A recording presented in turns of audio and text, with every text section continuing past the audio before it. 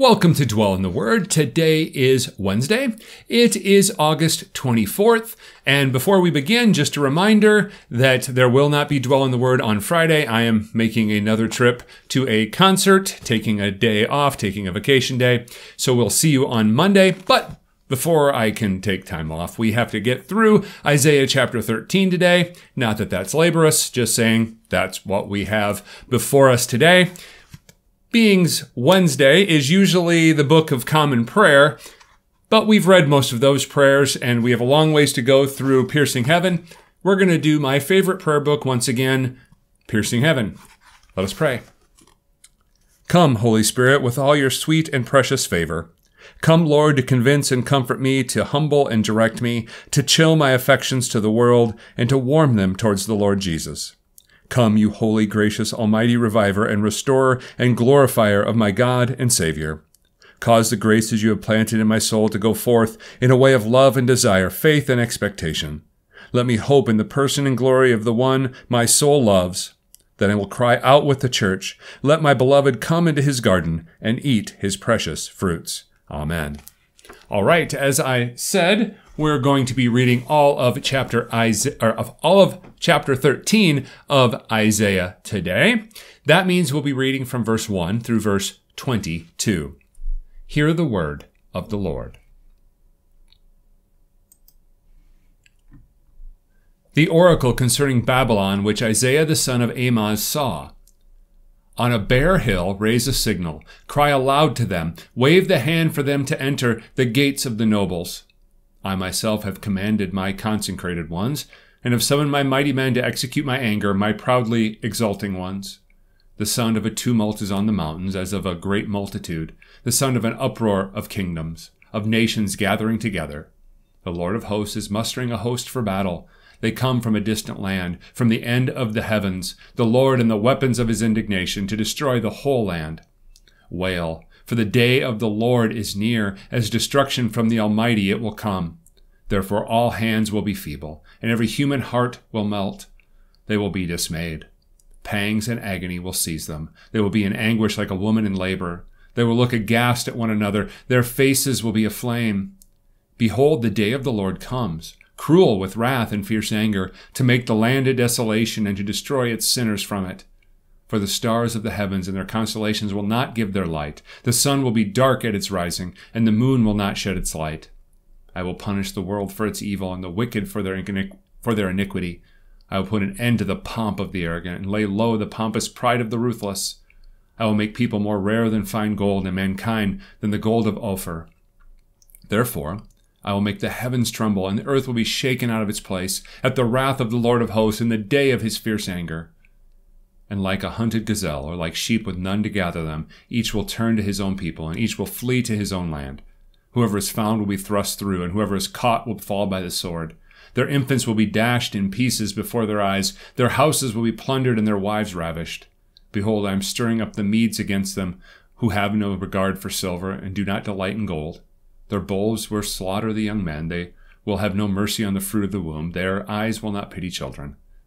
And Babylon, the glory of kingdoms, and the splendor and pomp of the Chaldeans, will be like Sodom and Gomorrah when God overthrew them. It will never be inhabited or lived in for all generations. No Arab will pitch his tent there. No shepherds will make their flocks lie down there. But wild animals will lie down there, and their houses will be full of howling creatures. Their ostriches will dwell, and their wild goats will dance. Hyenas will cry in its towers, and jackals in the pleasant palaces. Its time is close at hand, and its days will not be prolonged. Well, if that isn't just the sunshine you need to start a day, right? This is some pretty severe language, and there's hard parts. I mean, it was hard for me to read out loud these parts down here, that their infants will be dashed to pieces before their eyes, their houses will be plundered, and their wives ravished. This is hard language. And as we come to it, it's difficult for us to know what to do with this. We've been dealing with a lot of judgment here in Isaiah. I'm guessing as we've been reading through it together, as you've heard it read aloud, you're having some of the same experiences that I am. This is intense stuff. But one thing that I've also noticed is that when we come to the parts that talk about God's mercy and God's grace and his faithfulness to his people, it makes it seem all the more gracious and all the more beautiful and full of splendor, right?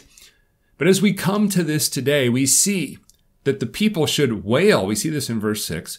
For the day of the Lord is near, as destruction from the Almighty it will come. Therefore all hands will be feeble and every human heart will melt. This is a severe, severe judgment. And Isaiah is telling them, look, you need to be ready for this. This could happen at any point. You need to be watching for it. Be ready. In fact, you would can kind of say this is a warning here, a way to prepare the people for what is coming. God is warning the people. And we see that as we come to verse 9, behold, the day of the Lord comes, cruel with wrath and fierce anger, to make the land a desolation and destroy its sinners from it. I think that we all tend to struggle with this kind of language, the idea that God would have cruel wrath and fierce anger. We struggle with that. We want God to be nice and warm feelings. But then we have to stop and we have to think. God has to punish sin. He is holy. He is great. He is good. And when we think about this, it's important that we remember that, yes, God's wrath is fierce. But for us, when we think about our sin, we have to remember that that wrath, that fierce anger was poured out on Christ on our behalf. The judgment that we deserve that has this anger as Christians, we have to understand that has been poured out on Christ. And while it says here that God is going to make the land a desolation and destroy its sinners from it, that desolation was experienced by us, by Christ for us.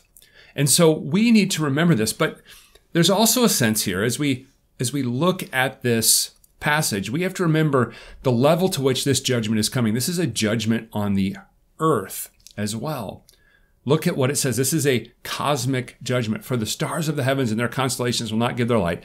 The sun will be dark at its rising and the moon will not shed its light. The imagery here is to let us know that this is cosmic, that God has power over all of this and he's going to judge it all. This isn't just a localized judgment. That's important for us to understand. And that's what that imagery is driving home here. And it's very poetic in its nature, isn't it? Even though it's harsh, it sort of has a flow to it, doesn't it? And then we see the crux of it, right? Verse 11, I will punish the world for its evil and the wicked for their iniquity. I will put an end to the pomp of the arrogant and lay low the pompous pride of the ruthless. God is going to punish sin. And we get this idea once again, verse 13, therefore I will make the heavens tremble and the earth will be shaken out of its place at the wrath of the Lord of hosts in the day of his fierce anger. And lastly, we see that God is very serious about this judgment. Verse 19, in Babylon, the glory of kingdoms, the earthly example of awesomeness, right? The splendor and pomp of the Chaldeans, they're going to be like Sodom and Gomorrah when God overthrew them. And the imagery here is that it is going to be a complete and total desolation. These people are going to come in and they are going to be God's instruments of judgment, and the destruction is going to be absolute. Now, this is harsh. It's hard for us to hear. It's hard for me to read. But at the same time, it's important that we remember that this harsh language does something for us. And I mentioned it in some capacity already. It reminds us that God is holy and that he has to do something about sin. Do we want to worship a God who isn't absolutely holy, isn't absolutely powerful, and just lets sinfulness slide?